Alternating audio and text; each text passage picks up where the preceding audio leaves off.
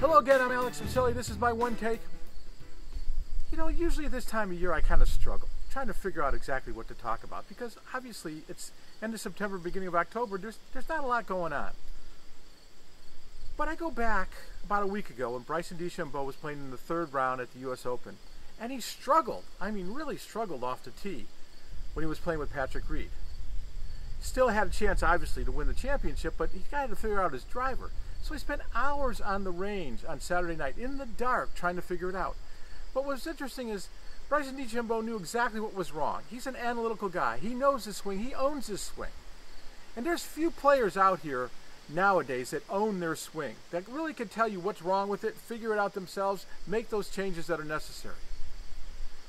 Interestingly enough, Jack Nicklaus was working with Gary Player on exactly that thing, talking about his swing, trying to make Gary Player get a little better, get a little more length.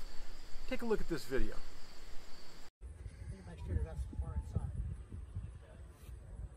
That's way inside. That was better.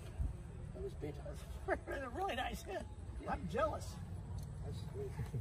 So if I think I like the shoulder to it because that gets me. Well, you don't think you should your shoulder, just get your shoulder back behind the ball. Yeah, you hit every one of them perfect. But how Jordy shows me a picture of my swing used to be right there, man. Now you say I'm here. Well, Why does that happen? I mean, all right, I'm older, but why? I go back to 62 when I won the US Open. My backswing is right there. Oh, that's it. Are you sure of that? Yeah, I'm sure. And then I go back and watch another swing. 2 years later, it's here. Then I watch one 2 weeks later, it's there. Why? Huh? Why? You swing different. Yeah, you want to swing longer? Okay, put the ball down. Well, now I'm hitting the ball so well, I don't like they're changing a lot, you know? I need to say you want to make a longer swing. What are you going to do with these golf balls? Just going to pick them up. Tell me when you're ready.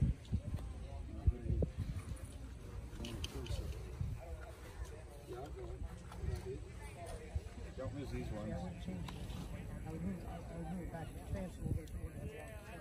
I was trying to. If you do that, then you come here and then you come here. It helps you, doesn't it? Yeah, it sure as hell does. Hey, Hey, Johnny! Move to the right.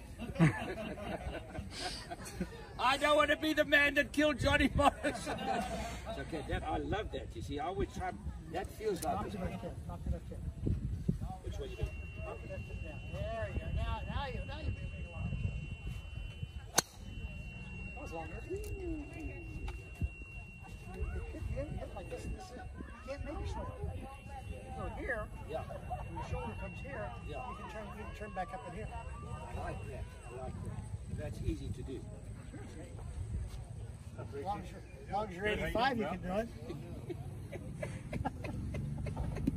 Now, what I always thought was interesting is when you talk to Jack Nicklaus about what he used to do when he was younger, what he used to do when he was playing competitively, he used to meet Jack Grout maybe once a year.